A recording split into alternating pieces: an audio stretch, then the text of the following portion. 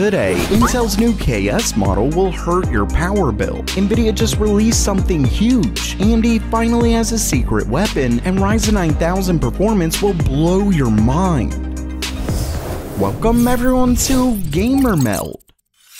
First up for today, Intel is apparently set to release a special edition version of their 14900K, making it the KS model. And like previous KS variants, it's set to have slightly higher clocks and more power draw. But because their 14th gen CPUs are essentially just 13th gen with slightly higher clocks, this KS model looks to be a massive power hog. According to a new report, the CPU draws as much as 409 watts at stock speed with power limits unlocked. It also comes with a maximum P-core boost frequency of 6.2 GHz, which is obviously a 200 MHz boost over the last gen KS variant, but with power draw like this, the limited edition model is looking more and more useless by the day. Next up for today, Nvidia just dropped a massive announcement that really could be a huge deal. But first, as someone who's built websites many times in the past, I can tell you that you don't have to learn coding, design, or really anything like that to create your very own custom site. Actually, you can have AI build it for you with today's sponsor, Hostinger, a hosting platform that has everything you need to build and deploy your website for as little as $2.99 a month. Plus, you'll get 10% off with my code GamerMeld. But before I get to that, for less than a cup of coffee a month, Hostinger can come with a free domain, free SSL, free email address, and more. And when it comes to building your site, you can get one up and running in minutes without an ounce of coding by choosing from 150 designer-made templates, or you could just have AI generate the site for you by using the AI website builder, which creates a website based on your prompt in only a couple of minutes. You can even use their AI writer to make the site SEO friendly, use an AI logo maker for your logo, and even an AI heat map to predict visitor behavior. And you get all of this for $2.99 a month with 2 months free when you visit hostinger.com/gamermeld. And when you use code GamerMeld in all caps, you'll get an extra 10% off. So stop delaying and build your site today at hostinger.com/gamermeld. Now back to the story, Nvidia's new announcement is called Chat with RTX, and it's a personalized AI chatbot that runs locally on your own PC. So you know what you're discussing is private.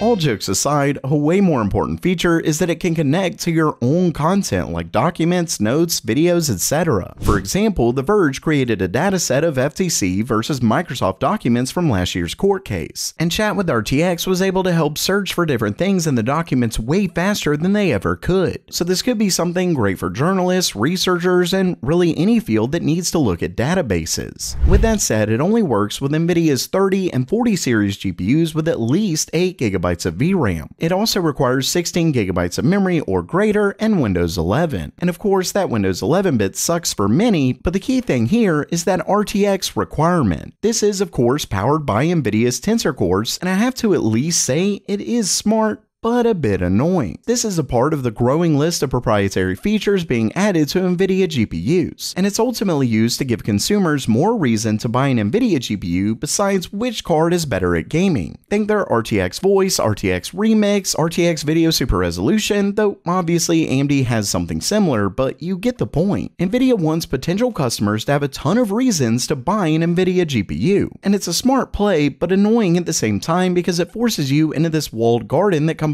like Apple like to do, but it's effective, so they certainly won't stop anytime soon. Nvidia's Chat with RTX currently has a demo available right now, so check it out if your system meets the requirements.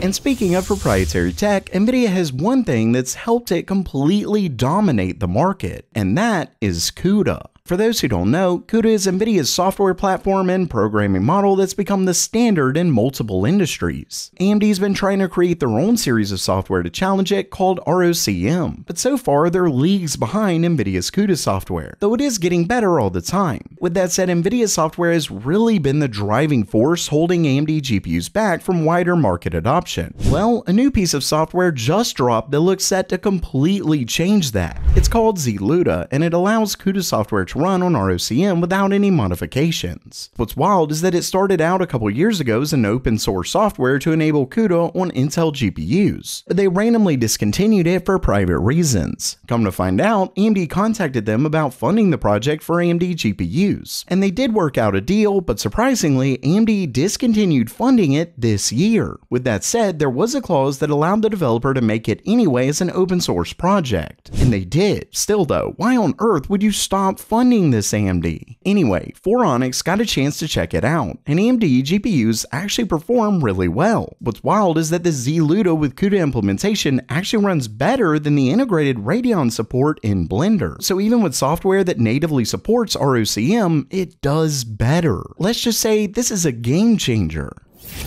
And lastly for today, it looks like AMD's Ryzen 9000 is set to be one gigantic upgrade over current gen, to the point where it could see AMD completely crush the competition. I'm talking a gigantic IPC increase and more. For those who don't know, I recently covered a story that showed AMD had begun adding support for Ryzen 9000 in Linux. But according to a user from the Anantech forum and later reported by Hot Hardware, he found some very interesting new changes from Zen 4 to Zen 5 in this code. According to this, Ryzen 9000 will come with 50% more ALU pipes, an extra AGU pipe, double the floating point store pipes, and more. Not to mention the new instruction sets that I already discussed. Basically, this points to a pretty massive overhaul in their next-gen architecture, and it might just explain this recent leak from Red Gaming Tech. According to him, multiple sources that he's hearing from state that next-gen Ryzen could in fact get up to a whopping 30% IPC increase. From what I understand, this would be an average IPC increase. Remember that IPC is a per application upgrade, so it'll be better in some and worse in others, but 30% is huge. With that said, it's so big that I do want to caution not to get too excited. I'm sort of talking to myself here as well, but if it is true, it could make Ryzen 9000 one of the largest performance uplifts yet. And he's even claiming that it not only won't see a clock regression, but it could get up to 6 gigahertz. That obviously doesn't sound like too much more than what we have now, but don't forget that this will be performance above that 30% IPC increase. So if this is right, we could seriously be looking at a next level upgrade.